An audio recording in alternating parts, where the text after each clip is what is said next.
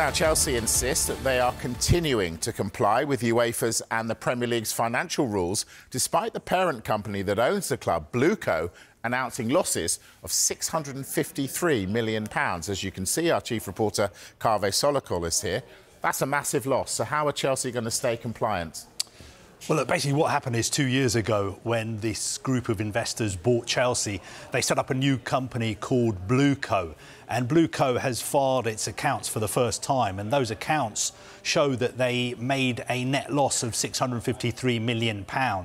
Now, their turnover was £534 million, largely due to Chelsea. Now, the reason they've made such a big loss is really because they spent so much money on players like Enzo Fernandez, Mudryk, Cucurella, Wesley Fofana. But this is the parent company of Chelsea. It is not Chelsea. Chelsea is Chelsea FC Holdings, and they will be filing their accounts soon. But there was some information on Chelsea's website today about what we're likely to see in those accounts. And according to what's on the website, they say that they are going to report a record turnover of £512 million, and their losses have actually come down from £121.4 million to £90.1 million. So that is the important figure as far as Chelsea are concerned, £90 million. The 653 figure that you're seeing,